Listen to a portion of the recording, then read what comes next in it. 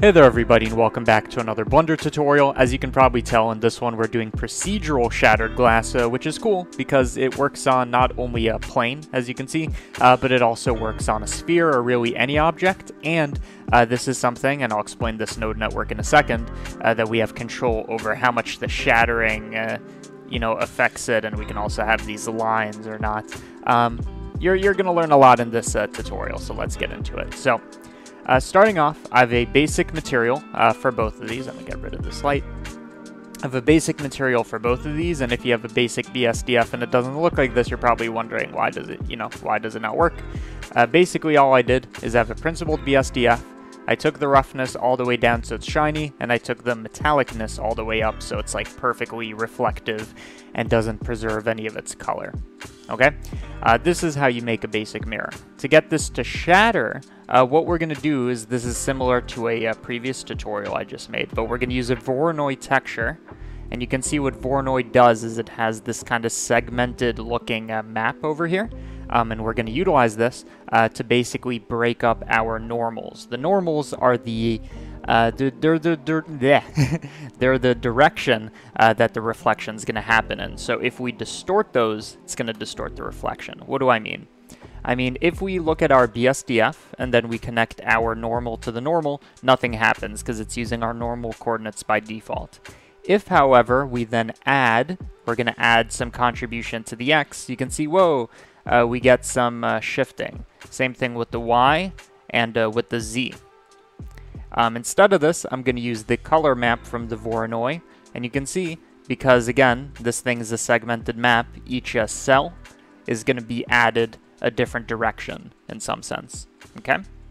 And we can actually control this. So not only can we control like the scale of this and the randomness and all this, but we can actually control the contribution that this is giving. So let's use the scale.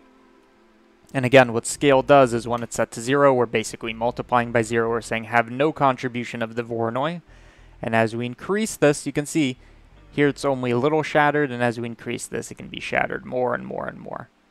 And we could even like do some fancy stuff here where we can do a math greater than. So this is a bit in the weeds, but if you take this, and that's what you're here for, it's for the in the weed tutorials. If we take a greater than, we can then use this as the effector so that some pieces are the same and some pieces do change. So here as everything's changing, and as we increase it, only some pieces are shattered. We can control all this stuff. Another trick though, that I think is pretty cool is, if you notice, I'm going to add a bump node, and then for the height socket, I'm going to use this color again as the height, and you can see it basically doesn't change much, except now these edges are highlighted. The reason this works is you can see the bump calculation has these basically these lines that is going to be utilized, and then we're also using our distorted normal coordinates, both of them. So we get kind of like these cells that look a bunch more shattered than they did before. So before and after, and I think this looks pretty good. And it's all controlled by single Voronoi and a scale slider. So that's how you make a procedural shattered glass.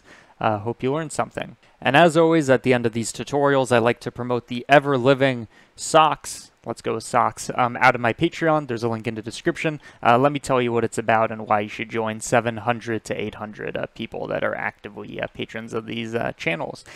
First of all, you get blend files, so you can get this material without making it yourself. In this case, it wouldn't be that big of a deal. You know, making it yourself, it's only 1, 2, 3, 4, 5, 6 nodes, 7 if you include the output.